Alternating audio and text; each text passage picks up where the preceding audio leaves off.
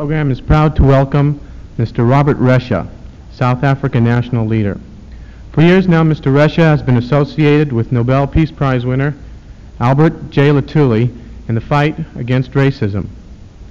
He's presently on tour in order to acquaint Americans more closely with conditions as they presently exist in South Africa.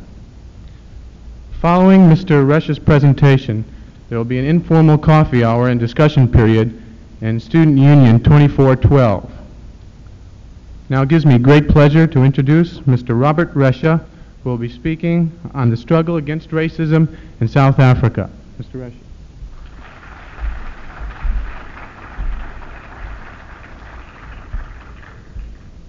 Thank you. Ladies and gentlemen, it is indeed a great pleasure on my part to be with you this afternoon. Time allowing, I would have preferred that we come together and discuss apartheid and discuss racism rather than my talking to racism about you.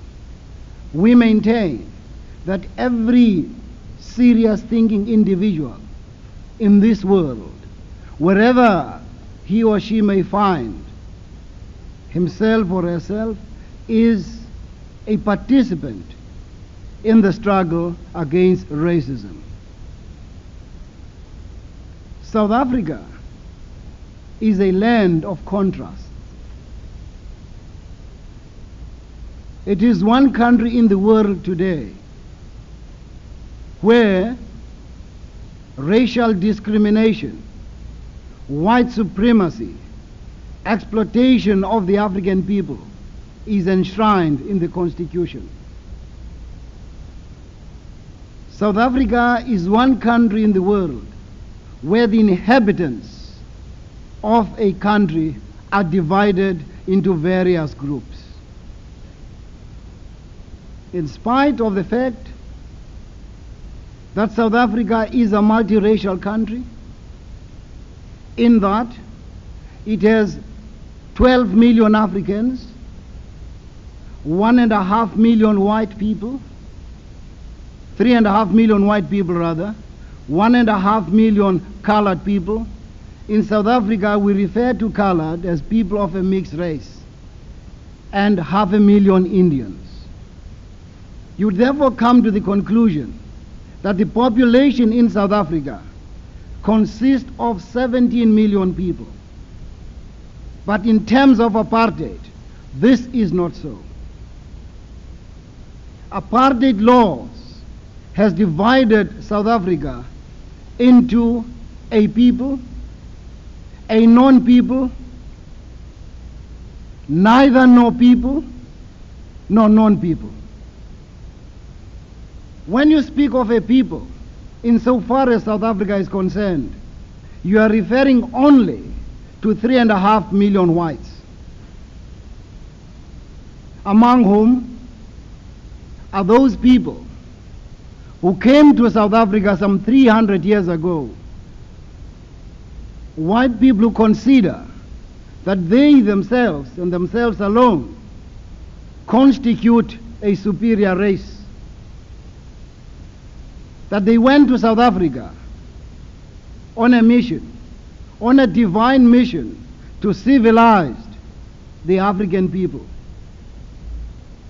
These people have been in South Africa for over 300 years, and they continue to repeat this statement that they were sent there by God to go and civilize the African barbarians.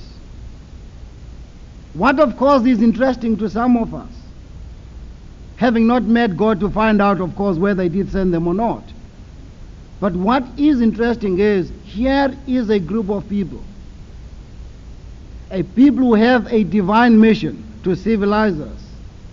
They have been there for 300 years, and not one of them thinks it is his duty or the duty of those people ever to go back to God to report as to whether they have succeeded or failed in their mission. Instead of doing this, what we see in South Africa today, that they are entrenching themselves. They have taken 87% of the land and have crowded the African people within the 13% of the land.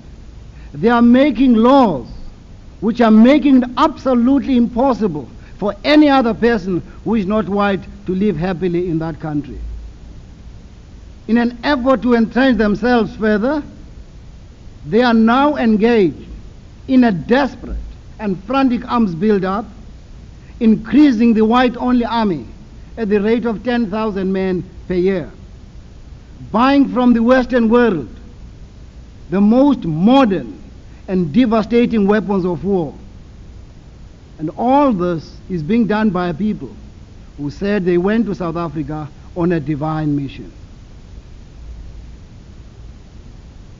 In order to entrench themselves and to pursue their policies of apartheid, only the white people constitute a people on the surface of South Africa. When you speak of a majority, when you speak of a population, insofar as South Africa is concerned, you are referring only to the 3.5 million people. Only a few days ago, on the 30th of March, there were general elections in South Africa. Who were voting? Only the white people. So that when you get the New York Times and other papers in this country saying that Dr. Verwoerd's party won the election by an overwhelming majority, it means an overwhelming majority of the white people alone. In South Africa, the African people have no vote. The colored people have no vote. The Indian people have no vote. The right to administer that country is the preserve of the white skin. They are the people who must shape the destiny of that country. The African people, 12 million of them, the indigenous people of that land, are not considered as a people. They constitute a non-people. Most of the laws that govern that country do not apply to the African people. The African people are not considered a people at all. Insofar as the government and white society is concerned, the African people have not been born in South Africa. They do not exist.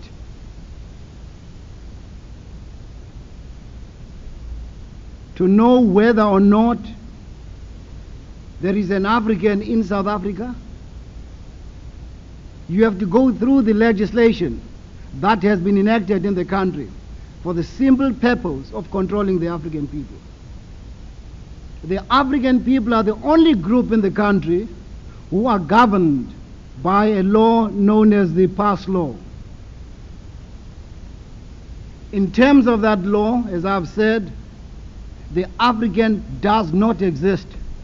The African is not born. In South Africa, my name is not Robert Resha, for I'm not a human being. No white man wants to know what my name is. No policeman cares to know my name. If a white man stops me in the street, he never asks me what my name is, for he does not believe I'm capable of giving him my name. And if I were to give him my name, he does not believe that I'm telling the truth. So in order to know whether an African has a name or not, in order to know where an African lives and works in South Africa, the pass law had to be brought into operation. In terms of the pass law, every African from the age of 15 years must carry a pass. This is the document that determines the life of the African people in South Africa. This is the law that controls the African from the cradle to the grave. When a policeman stops any African in South Africa, his question is simple. Where is your pass? When we have produced your pass, it is that document which must say who your name is, where you were born, where do you work, how much you get. Simply put, without a pass in South Africa, an African does not exist. Without a pass, you cannot get employment anywhere. Without a pass, you cannot move from one area to the other. Without a pass, you cannot get married. Without a pass, you cannot get a permission to dig a grave for your friend, for your neighbor, for your son, or for your daughter. As if this is not enough, the government still wants to get the pass of the deceased. So far as the government is concerned, no African has died if you cannot produce the pass. Robert Resha has not died. What the government wants to know is reference book number 9050 is from this day unattached. This is how you count the numbers of the African people. One passbook unattached signifies that an African has died or something has happened to him. Of course, the African people in South Africa do not accept the pass laws. They have organized themselves to fight against the pass laws. Because as a result of this law, 500,000 Africans are arrested and convicted every year. To stop the African people from struggling for their rights, all political organizations of the African people in South Africa have been outlawed. It is an offense in South Africa to belong to a political organization. No political meetings of any nature are allowed in South Africa. In fact, there are today hundreds of people who are languishing in the jails of South Africa, and they have been charged for being members of unlawful organizations.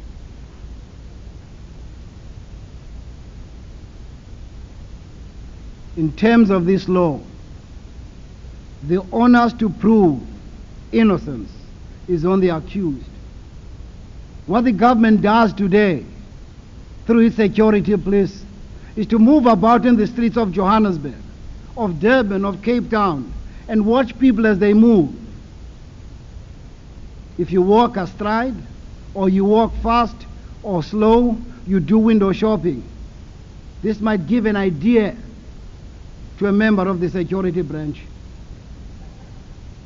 If you have got big red eyes, he might think you ought to be a member of the African National Congress. You ought to be a member of the Pan-Africanist Congress. Therefore, you are arrested. When we appear before the magistrate, the indictment is simple. That we are being accused for being a member of an unlawful organization. And the onus is on you to prove your innocence. I have no intention to insult you this afternoon. But I do want to say this, that not one of you in this meeting would be capable to prove your innocence. If any one of you were to find himself in Johannesburg today, and you were arrested and charged for being a member of the African National Congress, what would be your plea? Your plea would be a simple and an honest one. I am not a member of the African National Congress. I was never a member of the African National Congress. The learned magistrate will say to you, prove it. How could you prove it? Hence, there are hundreds of our people languishing in jail. Because it is true that when you are not a member of the African National Congress, you are not. And you can do nothing by way of trying to prove the truth. I have been trying to consider for myself what my plea would be if I was not a member of the African National Congress.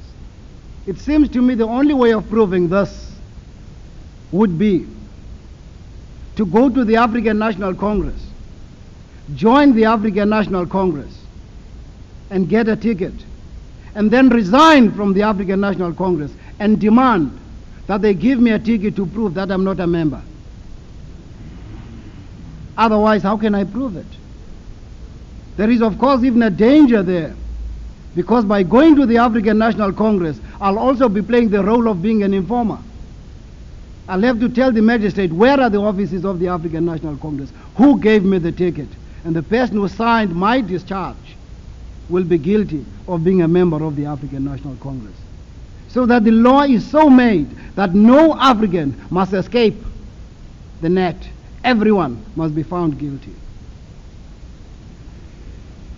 To suppress all activities of the African people, and even to convict those who have not spoken, who are merely thinking, you have the Anti-Sabotage Act. In terms of this act, by what you do and say and think, you may be charged for sabotage. And if convicted, there is a minimum of 5 years and the maximum of death. How does the government know that people are planning or are in fact committing sabotage, quite apart from those who are engaged in subversive activities? If you write on the wall that African children want education, that, in terms of this act, is an act of sabotage. The prosecution will argue that you are inciting the African people to revolt against the government. You are conspiring to overthrow the government by force and violence. If you are known to have been active politically, or you are a member of a trade union, and you enter a factory in South Africa without the permission of the owner or of the manager, you can be charged for intention to commit sabotage. And the onus is on you to prove that when you entered that factory, you had no such intentions. Even if you are called upon to write a thesis on your intention not to commit sabotage, you would never be able to prove to the South African judge that that was not your intention. The fact that at one time or another you were active in the trade union movement and you enter a factory, it is argued that your intention was to commit sabotage. As a result of this travesty of justice, thousands of our people are languishing in jail. What about the colored people and the Indian people? They constitute neither the people nor the non-people. They are just pawns on a large draft board who can be moved to and fro, hither and thither, depending on the whims and fancies of the powers that be. At one time, the colored people are regarded, because they are of a mixed race, as appendages of the white. At another time, they are the unfortunate, illegitimate sons of the white people. At another, they are colors.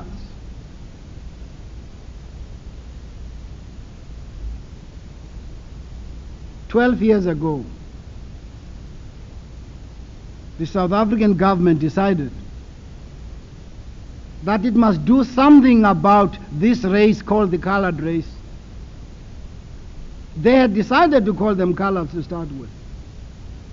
But they had decided that this race must be investigated. And a law was passed, known as the Reclassification Act. The government had to go into pains in finding out who is a colored and who is not a colored. Many people who had considered themselves colored were declared Africans because various tests were implemented. If they put a needle onto your body, and by way of feeling pain you exclaimed and say, "Oh, you are an African."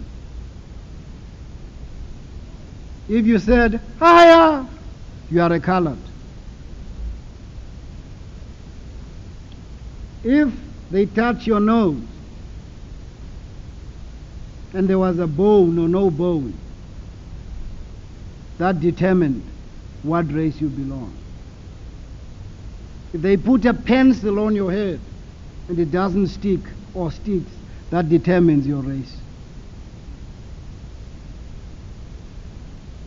As for the Indian people, everything has been done in the country to strangle them economically in the hope that on their own they will go to India, they will go to Bombay, they will go to New Delhi. So that you find a group of people who don't seem to belong anywhere. For the white people have allocated to themselves 87% of the land. 12.9 is given to the African people. And the colored and the Indian people have nowhere to live. Each municipality, each city decides at a given time that 13 miles, 20 miles out of the city, they will build a ghetto for the Indians. They will build a ghetto for the colored people. In all this, therefore, you'll find racism at work. You'll find that everything is being done to maintain white supremacy. Everything is being done to divide the people of South Africa into people, non-people, and what have you. What then is the reaction of the African people? In what way do the African people feel they ought to exist, they ought to fight? The struggle of the African people within this setup dates as far back as 1912. For 10 years before that, the British government decided that South Africa should become a union of South Africa, simply put, a union of white people against the African people. For those who were to administer South Africa from 1910 were to be the British and the Boers. Immediately this happened, the African people realized that one of the things which led to their defeat in their many wars against the white invaders was that they fought the white people as single different tribes. They did not fight the white people as a nation.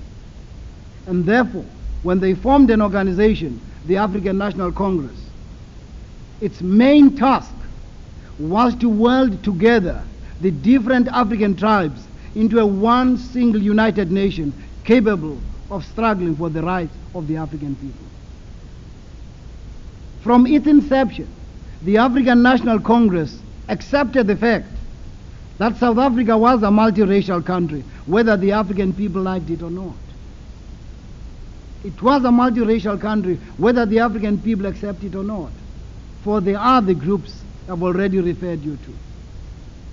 Faced with this situation, the African leaders then, like the African leaders today, maintain that the only policy that could bring about happiness and prosperity in that country is the creation of a non-racial society, a society which will accept everyone as a South African if he lives in that country and he considers the country his own.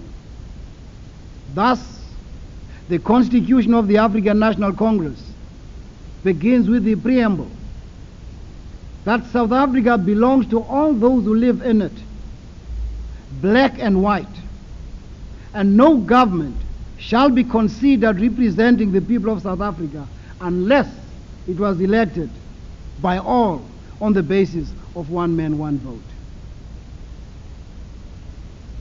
We also had to consider how we're going to bring this about.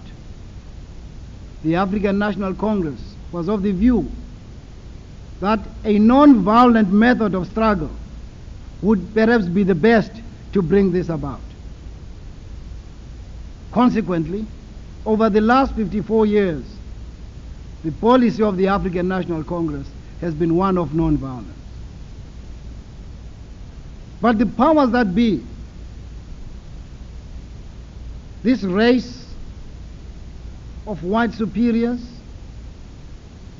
these men who have a divine mission, consider a policy of non-violence cowardice, weakness on the part of the African people. Hence their organizations have been banned. Hence their leaders have been arrested, confined to certain areas, not allowed to speak at meetings, and placed under house arrest. By these actions, the government was trying to demonstrate to the African people that you cannot be non-violent and hope to succeed. We shall visit every peaceful method of your struggle, every non-violent action with violence. Consequently, intimidation, terror, and violence have become the order of the day in South Africa. This is the only language white society is prepared to use when talking to the African people. Perhaps I should pause here to say this, that when the African National Congress decided to follow a policy of non-violence, it was not a sign of weakness nor cowardice on their part, for they know that the African people in South Africa have a glorious record, unsurpassed in those who have fought for the freedom of their country. We fought the white invaders in the battlefield and were defeated in the battlefield. South Africa is one country in the continent of Africa where there was never an armistice, where there was no peace treaty, so far as the African people are concerned. There has been a truce. And either side, some date, will have to go back to the battlefield to settle the scores. Perhaps it is for this reason that the government is now provoking violence, because it has armed itself to the teeth.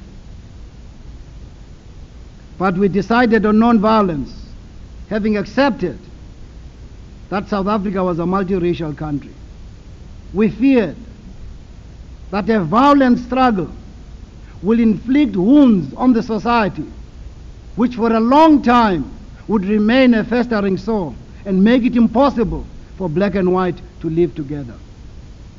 But the present regime says, back to the battlefield. That is where we shall settle the scores. The African people have been left in no choice. The struggle is no longer in our own hands. We are not given the opportunity to decide whether or not non-violence will succeed tomorrow. All peaceful methods have been closed. And we are now preparing ourselves to meet force with force. We have no alternative. The African peasants say to us, you will never change the mind of the white man. He fought for this country and he defeated us in the battlefield. If you want it back, go there and buy it with your blood. That is the unhappy situation in South Africa. But suppose we're going to do this. We will not be fighting the white people alone in South Africa. South Africa has become an international center. There are many countries of the world today which are involved in the struggle in which you are engaged in. This country, the United States of America, Britain, France, Belgium, Western Germany, Japan, have entered the arena of conflict in South Africa on the side of the whites. They are investing in the country. They are having trade with South Africa. They are selling the best military weapons to the South African government, full knowing that these arms will be used against the African people. They are investing in a country in which they get huge profits because of the exploitation of the African labor. Ford Motors, General Motors, Chrysler Motors and Coca-Cola have industries, factories in that country. They too don't employ Africans unless they have passes. They too arrest Africans who go on strike because the law of the country is so determined. They too do not employ Africans to do skilled work because it is against the law of the country. But they are there because out of the blood and sweat of the African worker, they get their profits. We fear, therefore, that in the event of a violent clash, the interest of these industrialists will prevail. They will find it easier than ourselves, indeed, easier than you, to go to Johnson and said the South African barbarians, those black niggers, are making life impossible for us. They have blown sky-high Ford Motors. They have killed 5 American technicians. Therefore, it is the duty of this powerful state, the United States of America, to repeat what it did in Stanleyville, to send its planes and paratroopers, not to kill the African people, but to protect the American nationals. We fear this is likely to happen. And my people have asked me to plead with the people of this country to popularize the situation in South Africa and to use pressure on their government to impose sanctions against South Africa. If your government finds it more difficult to pull out its investment, which is a peaceful method, because they do not want to be associated with apartheid, we fear that when there is bloodshed, you will have more reasons for remaining inside. And your technicians, your industrialists, will not be able to remain in South Africa without being armed, without asking for the protection of the South African government. We are asking you to give us this assistance. Thank you, ladies and gentlemen.